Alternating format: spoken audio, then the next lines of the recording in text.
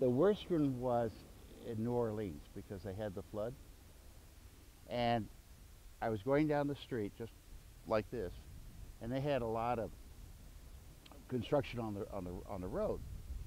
And I get down all the way to the end of the sidewalk, and there's a barrier that the rest of the sidewalk is closed. And it was of course, New Orleans has a high curve because of the flooding, and I couldn't get off the curb like I can on these little curbs. And so I'm stuck, and my wife can't help me get down because we're in our 70s. And I had to wait until a gentleman and his son came along, and they helped me down off the curb. And that's what happens when suddenly you don't have the access that you should. You have no idea where you are or what's going to happen to you.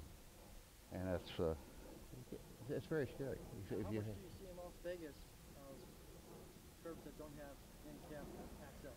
You know, one of the things when I moved to Las Vegas in 1999, I was impressed with the handicap services. I live in an HOA, on the other side of town, senior citizen, and it is really, really good on the handicap.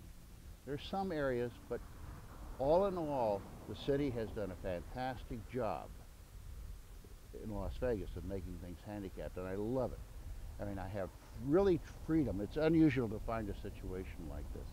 Very unusual. What are your feelings about them putting a curb in here? I don't understand why they wouldn't. I just don't understand. If somebody's car broke down up there and they were looking for assistance, or somebody got hurt and they needed a wheelchair they could find a neighbor with a wheel just to get. My gosh, I can't understand why there wouldn't be a sidewalk.